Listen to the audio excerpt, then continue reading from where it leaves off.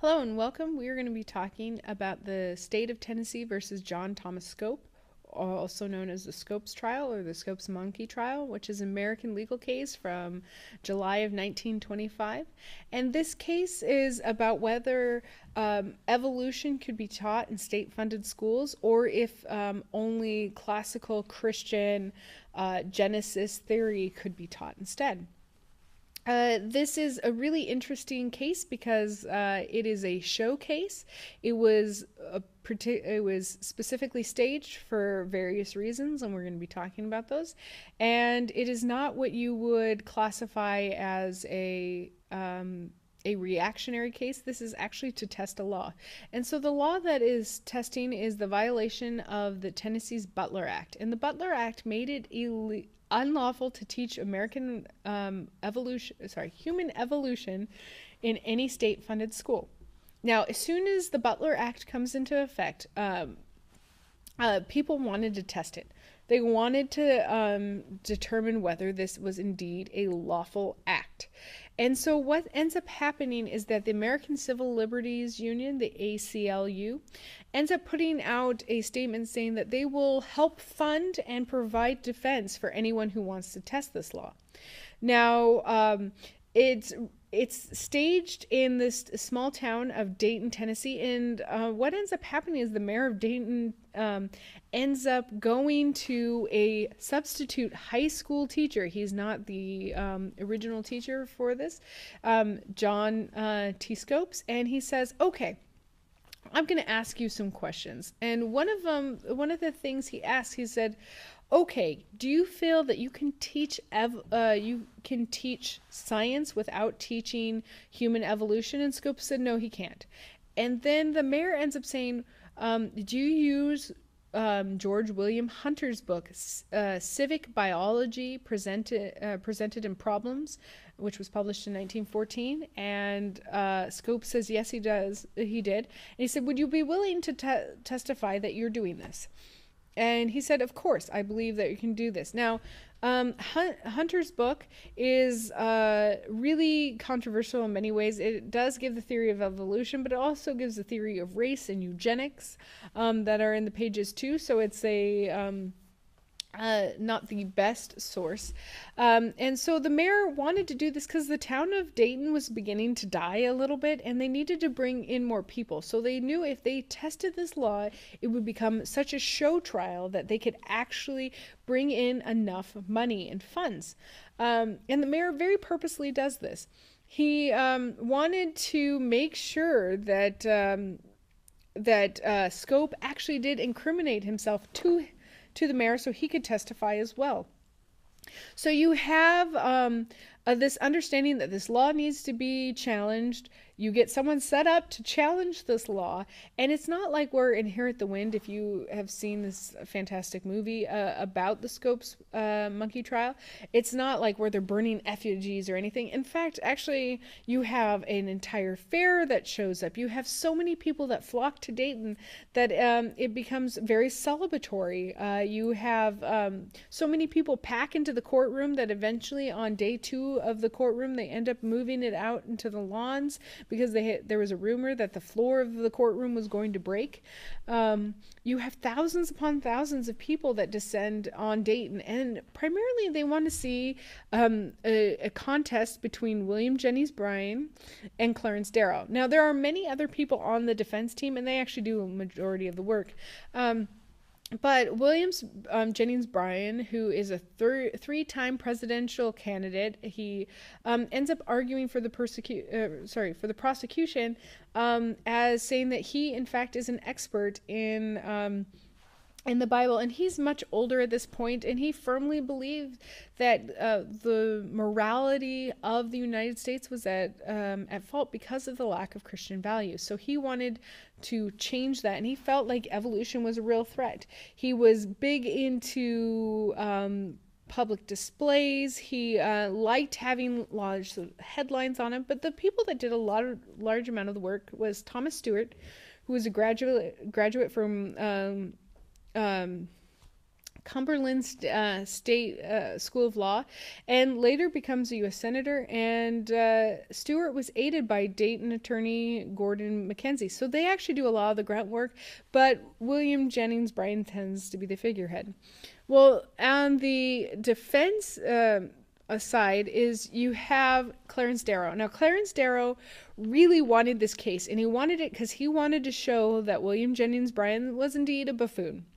He wanted to square off against him. A lot of people in the ACLU did not want Darrow because Darrow was seen as hotly contentious, but they end up forming a legal team of great minds. One of them is Arthur Garfield Hayes, and the other one's Dudley Field Malone.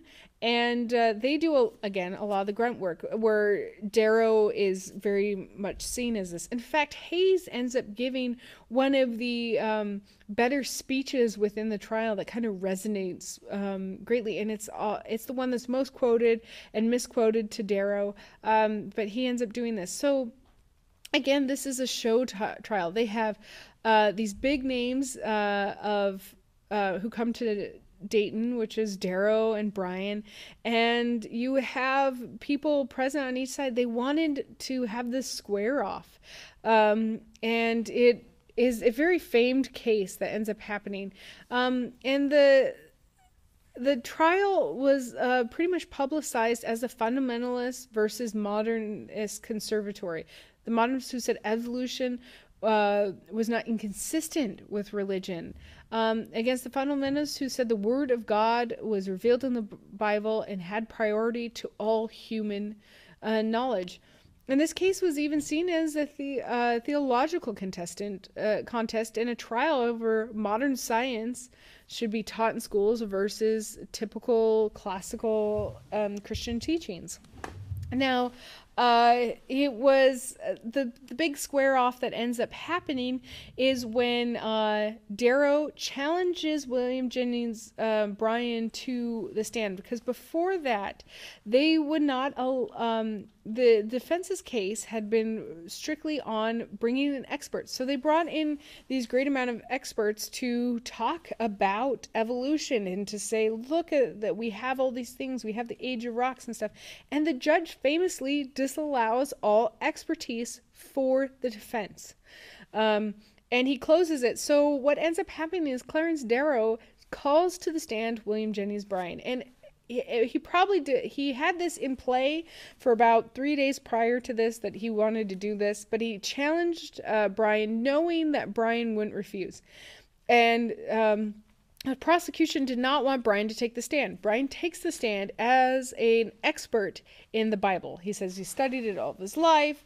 In fact, he is a good expert. And so what ends up happening is Darrow ends up questioning Bryan to the point where he looks very silly. He says, well, do you believe in Jonah and the well? Do you believe in the age of rocks? Do you believe this? And the real question came down to whether God created the earth in 7 days, and are these 7 24-hour days, or are these 7 days and Bryan ends up saying, well, that's just in kind of the hands of God. We don't know. Those aren't his exact words, but roughly what he says. And this, it really makes Bryan look into a laughingstock that he is seen as contradictory at the time. And it's great for Darrow, but what makes it even this trial even more contested is that on final cross-examination of Scope, for ending arguments, Darrow rests the case for the defense not making an ending argument, which meant that, according to Tennessee laws, that William Jennings Bryan would not be able to give an ending statement. Now, Bryan had prepared the statement weeks in advance, and he really wanted to give it. And because Darrow did this, and he did it on purpose so that Bryan couldn't speak, it kind of is an anticlimactic end. But what ends up happening is both Clarence Darrow and Bryan end up publishing their final closing arguments in newspapers, and hence we tend to think of these grand speeches that happen when actually neither Bryan nor Darrow gave their closing arguments. In fact, the most moving of all of them was from Hayes. And also, what ends up happening is Scopes is found guilty and is fined $100, which is equivalent to around $1,300 or almost $1,400 in 2008, 17, 18 times. And the verdict was overturned on a technicality. That in fact that the judge hadn't allowed experts to be present, and that's where it's overturned later. Scopes did in fact say that for the rest of his life he is going to make sure that he would fight for the teachings of evolution because of this trial. So for someone who is a substitute teacher, this is really saying something. And in fact, there was a joke that Darrow even offers the judge at the end of this trial to send him a copy of The Origins of the Species. And the judge says, okay, I'll allow that. And so this is a real coup. This begins as a show trial and is eventually appealed in the Supreme Court as the ACLU wanted it to be. But it really allows for the first time that you could not outlaw evolution to be taught in the United States. In publicly funded schools. And so this is a real coup that happens to allow scientists to kind of win. And it was believed that scientists kind of win, even though the trial was largely just for show. So I hope you learned a little bit more about the Scopes monkey trial. Thank you.